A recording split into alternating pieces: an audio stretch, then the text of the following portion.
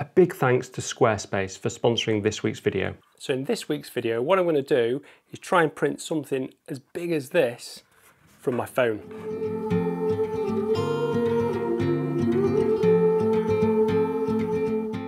Morning everybody, fantastic to see you all again. So as everyone knows, I'm a landscape photographer and I love printing. You've probably seen from my videos in the past that I've printed off loads of photos when I've gone out into the outdoors and taken shots. My favourite part of it isn't the editing part, but actually printing it and seeing that final image. And I also like phones, so I like taking photos on my phone as well. I like just the simplicity of it, that ability just to connect to nature really easily. I use my phone for finding compositions all the time, but I've also, as I'll show you later, taken quite a lot of photos that I'm really pleased with on my phone as well. And I've always wondered, what would it be like if I printed one of my phone photos really big? And when I say really big, on this printer. So this is my Pro 2100. So this prints, in fact, we've got some roll paper here. So it prints 24 inches wide. So this is a box of roll paper that goes in this, and it prints this wide. So effectively, I can print the shortest length on it is 24 inches. So I could print something like a 30 by 24 inch print. So I thought, let's give it a go. And what made me think it might be okay is that I printed some of my drone shots, and you really can't tell the difference between my drone shots and shots taken on my Nikon cameras. Now, okay, my drone shots usually are panos, so obviously they've got more megapixels and they look better. The drone sensor is going to be a little bit better than what I've got in my phone, which is a 12 megapixel, really tiny sensor. And now I've got this printer because I had a demand for people that wanted bigger prints. They wanted something a little bit bigger than the A2. Actually, just let me get an A2 print and show you how big that is. Okay, so this is printed on an A2 sheet of paper. This is what I usually printed. Obviously, this has got quite a big white border. Usually, I've got a thinner white border than that, but that's an A2 bit of paper, and that's what I could print on this printer here, which was my Canon P1000. But people wanted bigger than that. So what this printer allows me to do is print that and have the paper coming out like that. So that is the shortest dimension of the paper. I've also been printing for a long time, for about 20 years digitally, and before that I did a lot of stuff in the darkroom. And over those 20 years, my rule of thumb has always been to print at 240 dots per inch, so basically pixels per inch. So if you take an image from a phone, any phone, they're all about the same, they're all usually 12 megapixels, then that will equate to 4,000 pixels on the long edge, 3,000 on the short edge. So 4,000 divided by 240 is around about 16 inches. So printing at 240 dpi, I should, in theory, be able to print a 16-inch wide print. Now that's obviously on the longest edge, and what we're talking about here is 30 inches on the longest edge, which is going to equate to something about 120 dpi. Now when you see posters up on the wall, they can sometimes go down to 72 dpi. So I'm hoping when you stand a little bit further away from it, it won't matter. So what we'll do is we'll look at some photos that I've taken, we'll choose some photos to print on this, and I'll probably print 2 photos big from my iPhone. I'll print some photos as well from my Nikon Z7 and probably some photos also from my drone, and we can have a look at them all and decide what we think of them. I've never done this before, it's a first for me, so I don't know what it's going to look like, but I'm super intrigued.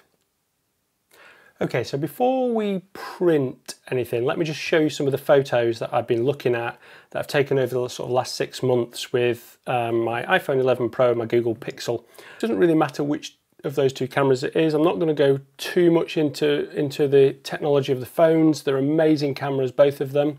And they both produce you know, amazing photos. So here's the photos that I took, and I'm going to tell you which ones I'm going to print and which ones I'm not. I'm going to start on this printer as well, printing just an A2. First of all, we can have a look at that, and then we can go on to the beast behind me. So most of these photos I took when I was trying to find compositions with my phone before I got my other camera out. But obviously they've turned out good because they end up being photos that I've liked. So this was a photo I took last summer in the Lake District. I think it'll look good printed. You know, it's got a lot of detail in it, and because it's well lit, then obviously there's very little noise in it. So I think that's a good candidate. This is another good candidate as well. I'm interested how it deals with the sky graduation, so another good one.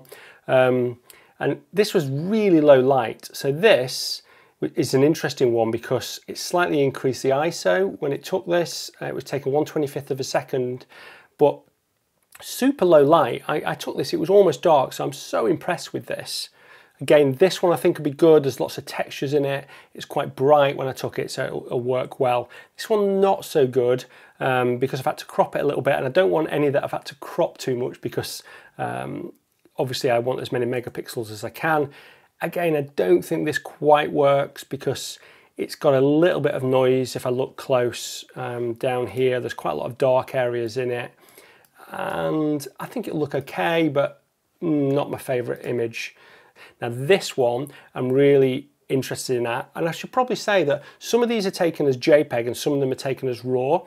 I tend to, certainly when I'm shooting with my iPhone, shoot just with the camera app on JPEG, because I find that in the camera app you get a lot more of the artificial intelligence built into the phone and the stabilization, and when you move into using Lightroom and the RAW, although you get better quality images, you don't get advantage of that AI, so you're trading one thing off for the other. So that's why this is a JPEG, but it's still a great shot. Now I would say as well, when I print these images, that I'm reducing the sharpening that's automatically applied to the JPEG images, because the sharpening is just a little bit too much. So I'm doing that afterwards, after it's been brought into Lightroom. So that might have a degradation on the image, but we'll see.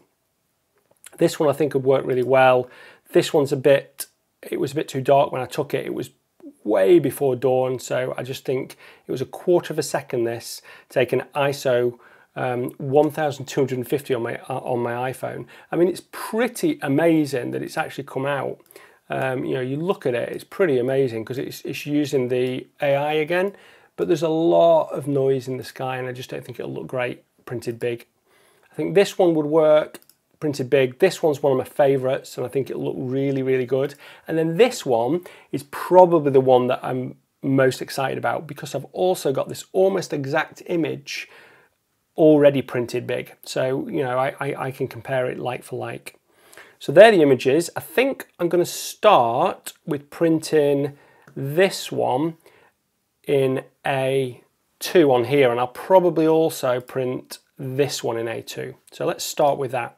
So to do the print, what I do is go into the print module. I'm going to go to my page setup, and I'm printing on the Canon Pro 1000 series A2 borderless. So that's good. And then I'm going to go to printer, and then it'll probably all be okay this. I just need to check the quality of media. It's matte paper, manual feed, because I'm using the Photospeed NSD Bright White, which is my favorite paper. Let's go. Time goes by, yeah, you and I are running out, running out. Time goes by, I'll change my... Okay, so these looked really good when I printed them off in A2. I'm actually blown away just by how good the quality of them is. So we'll look at them in a little bit more detail when we sit down in the other room and lay all the prints out. The next thing is to print one out on the beast behind me. And the first one that I'm going to print out is this one here. Now, I was just looking at it again. I think I'm just going to darken the sky just a little bit. And because there's a little bit of noise in there, I'm just going to get rid of some of that noise as well. I'm not bothered about obviously the sky being sharp. I just want the tones to be nice in that sky. So that looks good. I'm going to print that one first, and then depending on how that comes out, we'll maybe print another one, and then we'll go and have a look at all of them laid out together. So would you stay for a minute so I can be brave? Let me catch catch my breath. Okay, it's printed out. It looked pretty good from afar, which is the main thing really. I mean, you're going to look at this from a distance. But this is my first look at a print, shot on my phone, printed, fairly huge. So here goes. Oh, wow, that looks pretty impressive. It's definitely better in the center than it is at the edges, but that is pretty good. I think what I'm going to do now is take it in the other room and we can have a full examination of all the prints that I've done. So I've printed quite a few out. I got a little bit carried away in the end, and I'm going to start with the smaller ones. I printed one out at A4 and a little bit of different paper and go to the bigger ones. I have to say, it's such a surprise. So first of all, this is A3. This is taken with the Google Pixel, and it looks amazing. You can see here it's just fantastic. What I've noticed is that the phone shots are always over sharpened, so that's one thing that you can't really change so much if you're using just a standard camera. Obviously, if you take it in RAW, you can control all that, but then you miss out on all the AI intelligence within the camera. But this, I mean, I'd just be so happy with that. So that's pretty impressive. So this is another Google Pixel one. This is A2 now.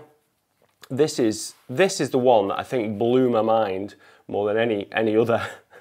It is so good. I mean, I actually like the photo as well, and I think my phone photo is better than my big camera photo.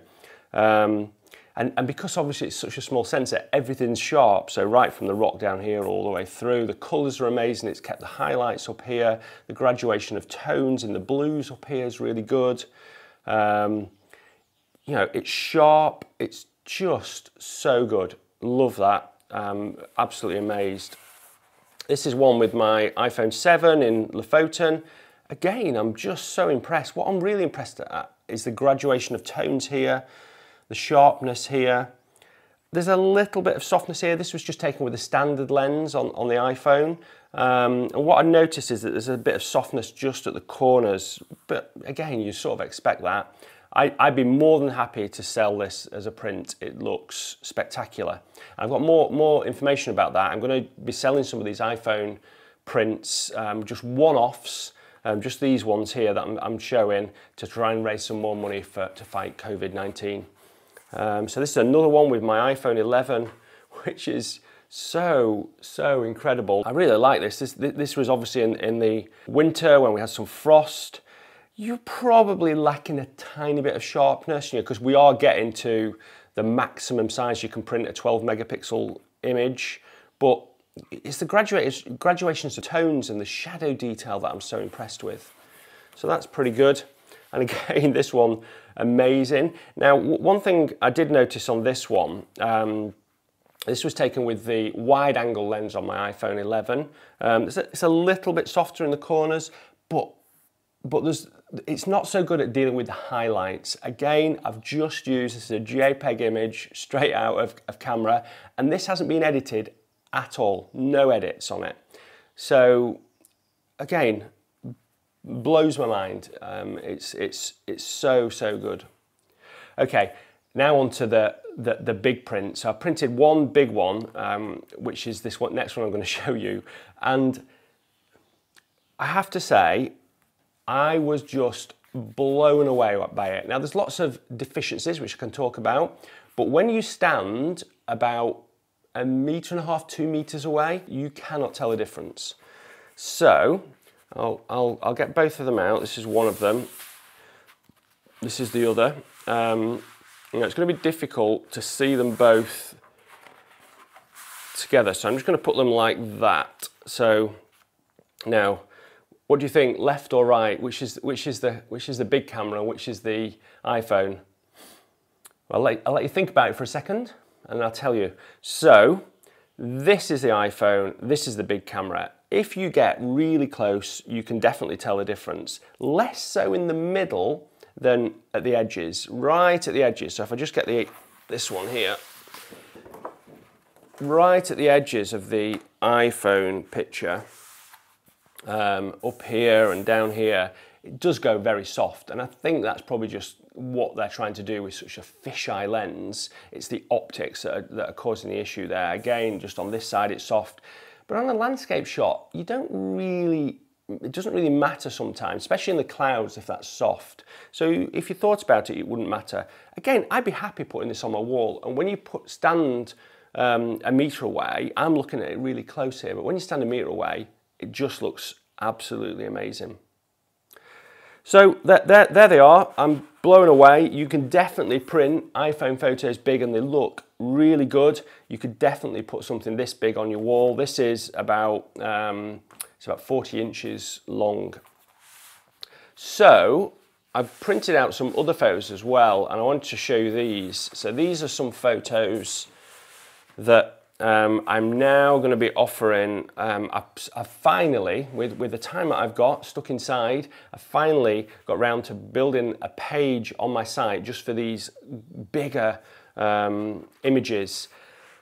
And what I'm going to do, so this is one of them. What I'm going to do is launch those today. You can go on my site and there's going to be 30% off these. So on my site you'll find the iPhone photos printed. They're just one-offs, and I'm also going to add these on as well. So these are prints that that I'm going to start selling. So this is one of them, the Dancing Oaks image, which just looks so good. This is another one, which is one of my favourite places in the Lake District, and printed at this size just looks fabulous. I really like the just mist here and how it's just revealing this boat shed here, and the layers that are brought together. But what's so good big is just the detail that you can see in all the trees. Just looks so amazing. So I'm going to be selling that, and I'll show you another one. And then I'm also going to be selling this one as well, which is about 1 metre long. So it's a fairly big print. So it's about 1 metre long, and this is actually a pano that I stitched with my Z7. So you can even print it bigger than this, but this is as big as I can print it on my printer. It is phenomenal, the detail in this print, and it just looks amazing. This was actually the print that was printed at the photography exhibition, and I think they printed it 4 meters on the Benrose stand. It looked amazing. So I'll be adding all these to my website. Go and take a look. The link's in the description. And speaking about websites, this video is sponsored by Squarespace. And as you all know by now, they're a massive supporter of this channel. And without Squarespace, I wouldn't be able to do all these videos. It's really helpful for me. But more important than that, they make it super easy for me to do these things to my website. And they also made it easy to build the World Landscape Photographer website. I did that on Squarespace. Squarespace were really kind and donated that website, so I didn't have to take any of the funds that I'm raising and spend them on website hosting. So that was fantastic as well. If you're looking for a website, you can go to squarespace.com and have a free trial. And then if you're happy with your trial, you can get 10% off at /Nigel or offer code Nigel. So that's it. Thanks ever so much for watching. And until next Sunday, I'm not going to do a midweek video this week because I've got to do a lot of stuff to do with my book. So until next Sunday, bye.